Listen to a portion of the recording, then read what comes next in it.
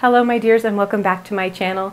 Today we're going to be getting cozy at home with a vintage nightgown from 1956.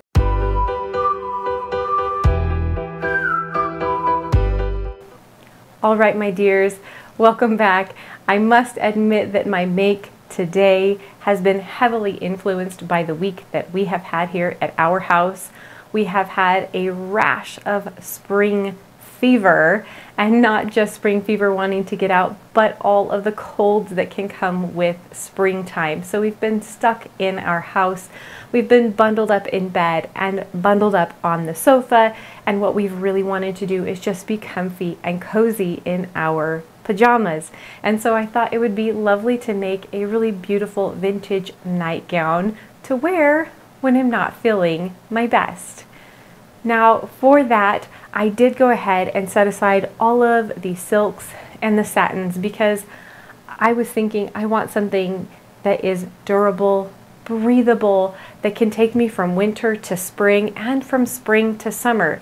And so I'm going to go ahead and make this nightgown today out of a very breathable cotton. I did go ahead and choose to go with a white cotton that has eyelet stitching on it. And it will be a vertical stitch. It has this really beautiful leaf pattern to it that I think will be really darling. However, for those of you who may be familiar with the Rocky Mountains here in the United States of America, you will know that just because spring has sprung does not mean that we are without an occasional snow shower. So I am going to be doing the top portion of the pajamas with this very cute snowflake pattern, because we generally do get at least one snowstorm before Easter or even on Easter here where I am from. So I have these two. I have the beautiful white eyelet fabric. I have this lovely cotton snowflake fabric. And then for the top in this particular pattern, they show it being finished off with lace at the top.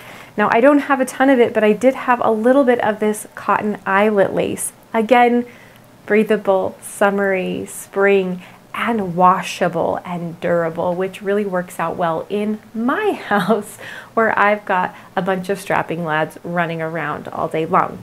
So my goal is to go ahead and top the trim off with this to give it a little bit of femininity, but still keep it nice and durable and nice and washable. So without further ado, let's get diving right into the instructions for this pattern. Let's get stitching. All right, my dears. Now for this particular pattern, they actually have this really lovely large instruction sheet, and it is very detailed. Not only do they go into the full nightgown, they go into the shorter nightgown, they go fully into the bloomers, and they do a really lovely job. And this is one of the Simplicity So Simple patterns, and so that's one of the reasons they do this. This was really truly meant for beginners. And I think it's a wonderful place to start. If you are wanting to sew, if you're wanting to learn how to sew, patterns like this are really beautiful because they are very simple. They are not highly fitted. And as a result, you can take your time, read through each step of the instructions, make it exactly as it is written without having to worry about going in and doing a ton of alterations to fit waist lines, bust lines, hip lines. You can just make a beautiful garment and really enjoy it. So this I think is a wonderful pattern for anyone who is wanting to learn how to sew and wanting to pick out a first-time pattern. For this, we're going to go ahead and start with nightgown, the full nightgown view. That is the option that we are choosing to make today, and that's this one here. This is shown with a belt, and it does have a small section that you can cut out of the fabric, or you can utilize a ribbon to create a waistline with this gown. I don't think I'm going to do that today. I like the idea of simply having a nice flowing nightgown. I can always nip in my waist later with a lovely robe that perhaps we will revisit in a future video. But for right now, when I'm being cozy at home, especially when we're not feeling our best, I just want everything to be nice and flowy and free. So today we're going to skip the belt, which means we're going to get straight into the body of this nightgown. The first thing that they want us to do is put some bias binding in the underarm area. Now when you're looking at this full view of the nightgown, You can see that the top area is going to be covered by this top neckline piece. And then of course the sides are tucked into the seams and the bottom will be very easy to hem. However, that means that these underarm sections are going to be left raw, and that is why they're having us start here by adding some bias binding. Now, if you have bias binding in your stash of notions, then of course you can just grab it out, get the closest color you can to match whatever your fabric is that you're utilizing for your project. If you don't have any bias binding out there, do not worry. You can always cut bias binding out of the material that you're using for your project, or even in an instance like this, use some scrap pieces, because what we're really trying to do is create a nice finished look, which means I can come over here to the armpit area, I can add this little scrap fabric, I can stitch a line, then flip and press, and if I really want, I can even do some understitching to make sure that this other fabric really gets tucked down underneath to the interior of the garment, making it a nice, clean, beautiful garment. So I am not going to use any of my bias binding because I do have these little offcuts left over after cutting the pattern out. So I'm going to go ahead and utilize that fabric so that nothing goes to waste. So we will go ahead and get this stitched into the underarms here, and then we will move right on to this next step, which is adding the gathering stitches across both the front and the back of the nightgown. I will be doing this on my sewing machine. You can of course always do a gathered stitch by hand, but I do like the evenness of doing it with my sewing machine. And to do this, I simply put the sewing machine on the widest stitch possible. I do 2 lines of stitches with that, and then I can use those to pull and gather up that material. So let's go ahead and start that here, getting the bias binding in the armpits and getting the gathering stitch across the top. All right, my dears, we have gone ahead and gotten the underarm sections lined, pressed, and stitched over the top to keep those in place.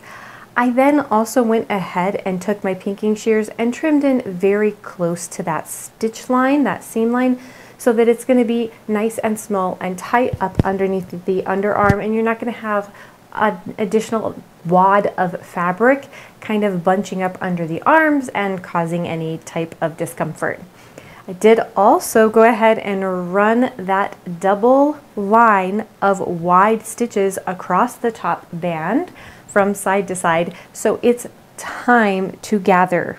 So one thing you want to be careful of when you are gathering is to not simply grab one side and whip it all out, because you can just pull these strings straight out and then you'll be right back at the sewing machine putting another line in, or if you have done this by hand, you're going to be sitting right back down in your chair to get it all done again. So when I'm doing something like this, to prevent myself from accidentally pulling this stitching out, pulling these threads out, I sometimes will tape it down if it's a large heavy garment that I'm working with, that I'm pulling from one side to the other.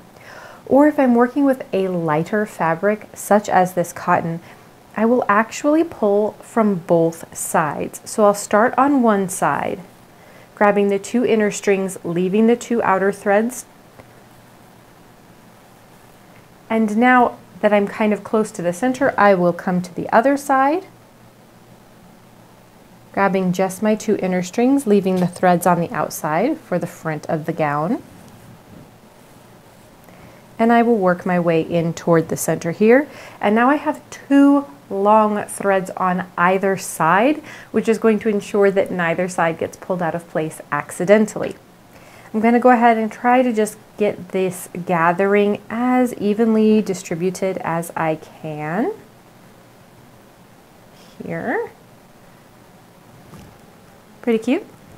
And get it set aside, because we really can't do much more with that for the moment.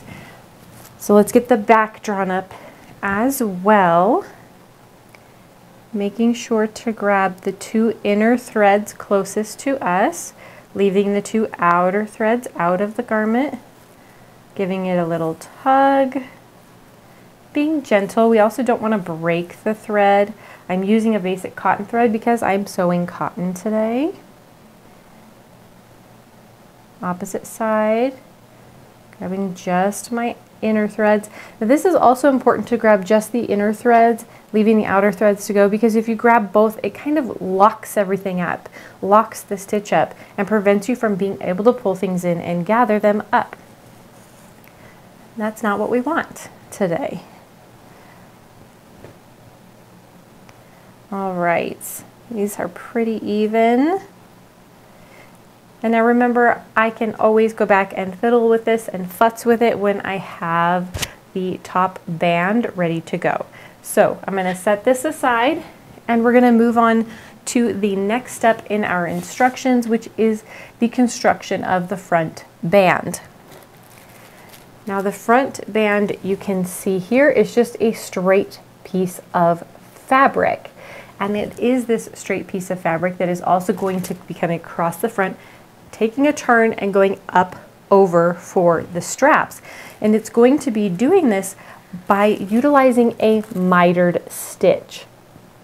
So instead of having two pieces of fabric that are cut at an angle, it's one piece of fabric, but then you're going to be taking that wedge of fabric out with your seam.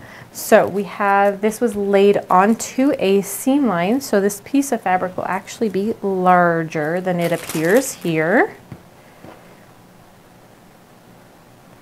It's going to be this nice long piece of fabric here. Okay, I'm going to open that all the way up. We have two pieces here, one for the front and one for the back.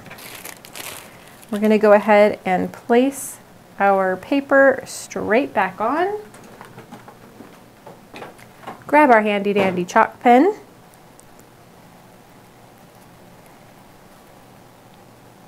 And whoever owned this pattern before me put little holes in the dots for me.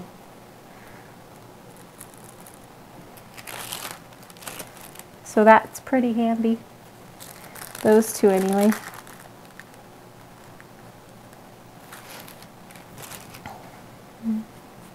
Now I can go ahead and mark that triangle here that I'm going to be cutting and stitching.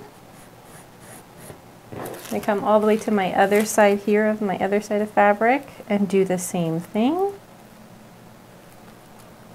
Mark my dots.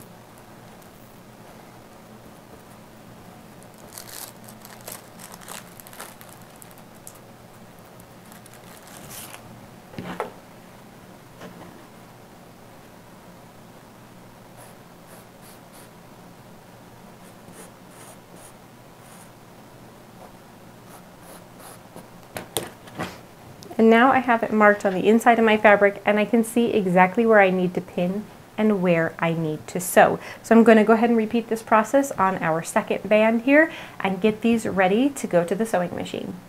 All right, my dears, I have gone ahead and folded along the line like it indicates, stitched here along the broken line to create those mitered corners. Now what it wants us to do is to go ahead and trim this section off. So we're going to be coming up nice and close to that stitch line. And then we'll go over to our iron and we will press that out. Okay, now from there it's going to have us directly attach the band to the nightgown. They are doing this with raw edges exposed because they are anticipating that you are going to be trimming the top as well as the bottom and the outsides with lace, which we do have our lacing for the top portion. However, because I do not have enough lace to do this top portion over the shoulders, across the back, underneath, around the arms, under the bust line, etc., I did go ahead and make not just 2 bands, but 4 bands that I will go ahead and press out, cut all of these mitered corners and get it ready to go. And then I will go ahead and stitch them together and flip them so that we have a finished edge all the way around here, here, and here. I will have to tuck this edge in and go ahead and press it in and top stitch it, that's fine with me. But I'd like to make sure that the edges all the way around the front band, the neckline band, are nice and clean, since I will not be going around the entire thing with bric-a-brac or lace. So let's go ahead and get all of these pieces cut open here, pressed open, and then get our bands put together, stitched together, and then flipped and pressed and ready to go onto our nightgown. Okay, we have gone ahead and clipped our mitered corners, pressed things down, and then I did in fact move a step ahead and I attached the shoulder seams of the collar and the neckband. Now the reason I have done this is because I'm going to put these two bands together and then flip them. Now the original instructions do have you putting the front band together, putting it on the top of the nightgown, putting the back band together, putting it on top of the nightgown, and then closing the shoulder seams after the fact.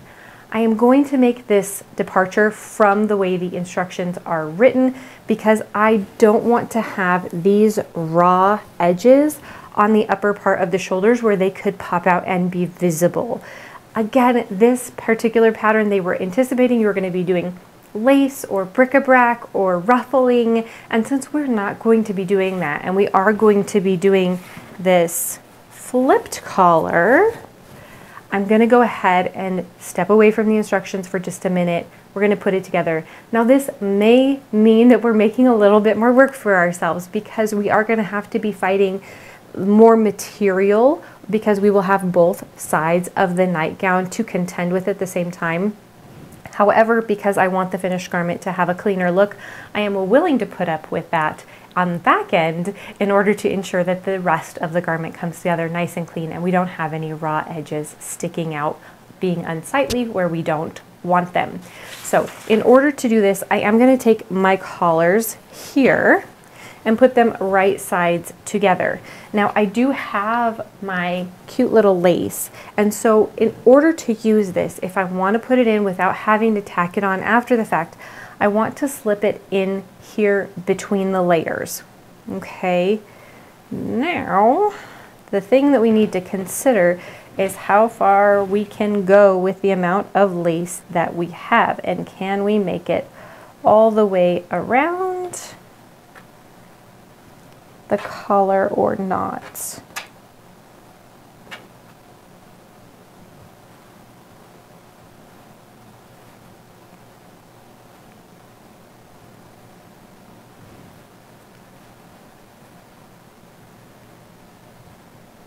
And we don't have enough.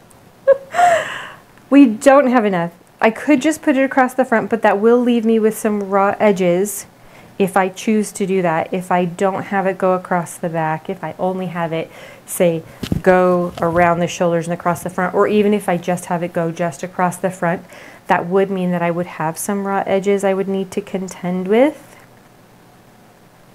And I would have to decide how I feel about that.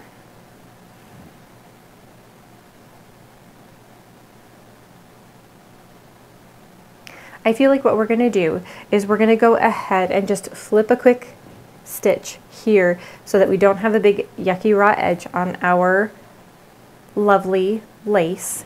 And then we're going to go up over the shoulders and across the front, but we won't go across the back. Is that going to look funny? They're pajamas. Do I care? Like, if I like it, does it matter if they're not perfect?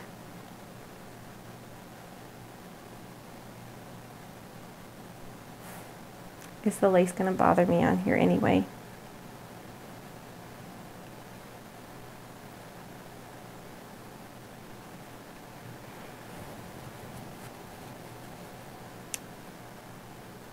Wondering if the lace is going to be scratchy against my skin and that's going to bother me having it on, and then I'm not going to wear this nightgown that we've put the effort into making.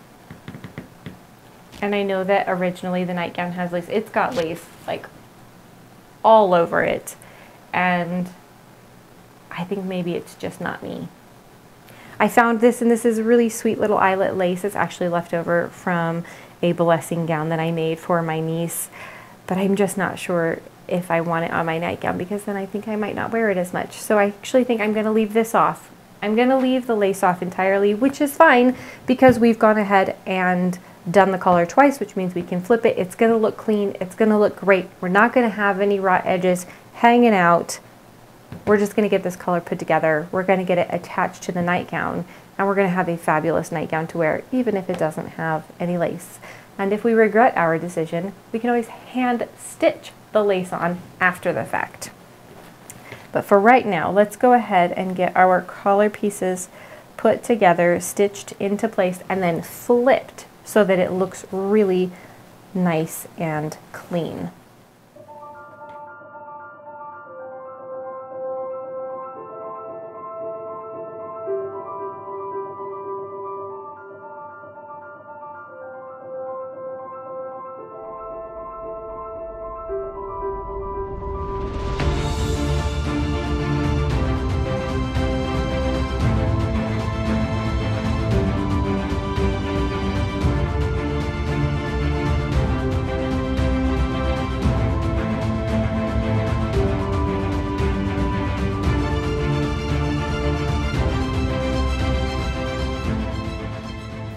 All right, my dears, we officially have our collar piece completed. I went ahead and did both sides, pressed it, flipped it. I then also top stitched, so it's going to stay in place really nicely. The underside is not going to flip out. And then over here you can see this has a nice clean edge. These are going to be going over the shoulders. Those edges have been pressed in and stitched into place as well. We do still have a raw edge here at the bottoms, and that's all right because this is where we're going to be attaching our gown to. So we've got our nightgown over here. It is time to start putting this into place with this.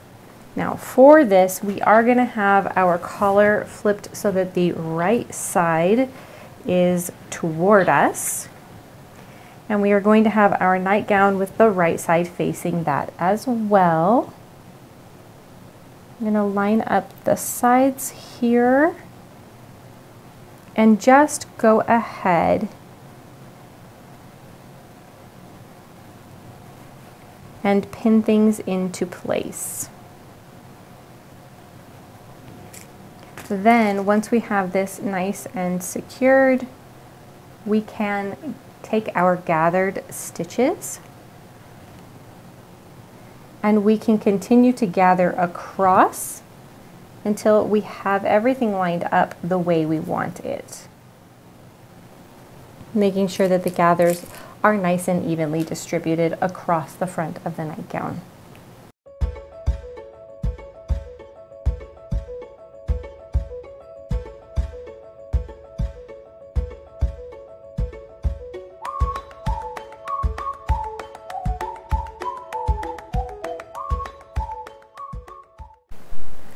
All right, my dears, we have the front and back of our nightgown attached to our collar, which means the next step for us, according to our instructions, is to go ahead and put these long side seams in. We're going to stop a little bit short is what it wants us to do so that we can do some bias binding or lace binding around the bottom, as well as an additional ruffle or lace. Now, because we have eliminated the lace out of the top collar, and this is a basic cotton, I have decided I do not want to do bias binding and I don't want to do any lace along the bottom. Instead, I'd like to really just do a nice hem, a nice clean rolled hem. So instead of doing these side seams, we're going to do a bit of cheating, a bit more modification on this pattern. And instead we're going to come along while our front and back pieces are still separate and sew a hemline around the bottom. And then we'll come down and do these long seams here, meeting with the hemline, making everything clean and simple and making it so we don't have to do a big loop of fabric through our sewing machine. Instead, we can do a nice straight line and get this zipped up. After we do that, we've got a beautiful nightgown ready to go.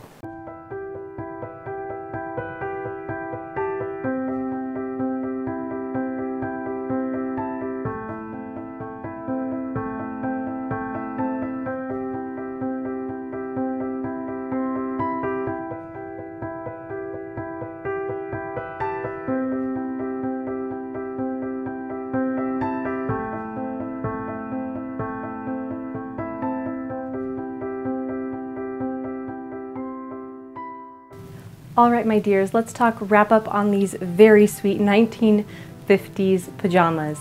This nightgown was a lot of fun to make. It was very, very quick to make, and I think it would be a wonderful project for a beginner sewist, someone who's wanting to dip their toes in the water of sewing, so to speak, and someone who possibly likes a little bit of vintage style and vintage flair. Now, we did make a couple of modifications to this particular pattern. We removed the ruffling or lace work that they had really banded across the entire top collar portion, over the tops of the sleeve, as well as along the bottom of the nightgown. And while that is a really lovely look and very sweet, I'm glad that I did not add it for myself, because I think over time that makes it feel more like a fancy pajama set or nightgown to me, and less like something I'm going to just snag out of my drawer and put on to feel comfy and lovely in my home. I also know that for myself, having something ruffly or lace up and around my neckline or around my arms may cause me to be a little bit itchy, or it may tickle and feel funny, and so it might make it less likely for me to wear this garment to bed, or if I'm wanting to relax, say wearing it while I'm doing a bit of knitting. So glad I did eliminate that. I am also glad that we doubled up on this top band here, because it really did finish everything off. There are no raw edges up at the top to be scratchy or to fray or to cause any types of lumps or wadding of material. So I do like that we did that. However, with that being said, if I were going to be making this again in the future, I would consider doing this top band out of a thinner cotton or a softer material. And the reason for that is this is really pretty stiff because we doubled it up. The other reason is that despite this being the proper size across here and the fact that I really do like the volume of fabric that we have in the bottom, this top portion for me is a little bit loose. There's a little bit going on here. It doesn't quite lay flat, and so I think if I made it again, I would make it out of a softer material, and I would maybe nip out a little bit more, maybe in these side seams here, in order to pull this in and allow it to lay flat, but just in the front, because I feel like the back does lay nice and flat already with this pattern. I did say during the video when we were making it, I was not going to add the belt, and of course I finished this up and turned the camera off and then looked at it on my mannequin and thought, no, I need to make the belt. The belt is going to really finish it off. And while I won't be wearing the belt to bed or wearing the belt when I'm totally in lounge mode, I definitely think it adds a sweet touch, especially when you're walking around in it, and it makes you feel like you look very pretty because it kind of nips in right at the waist and defines the waist a little bit.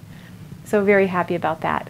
Now, I am very thrilled that I made this out of a nice washable cotton. It is super breathable and very comfy to relax in. I will say, if I were to make it again and make it out of perhaps something like a nice fleece or a flannel for the winter, I would consider putting pockets in. Because even though it's pajamas, a girl can never have too many pockets. When you're walking around the house in your loungewear, being comfy, you might just want to have your chapstick or a hanky with you, maybe a small ball of yarn if you're working on a knitting project. And so I think having pockets in the size of the pajamas, this nightgown, would be a really lovely feature. And so if I do ever make this one again and I do it in a slightly thicker fabric, I think I will add those pockets to it. Overall, this was a lovely, fun make. I'm thrilled with the outcome. I'm definitely going to get use out of this. And I just think it looks very sweet and very vintage. Thank you guys so much for joining me today. If you like vintage patterns and sewing, if you like costuming, please hit that like and subscribe button down below. I would love to have you along on my journey, and I can't wait to meet you guys back here next week for more videos on our knit along. Thank you guys so much for joining me today. Bye.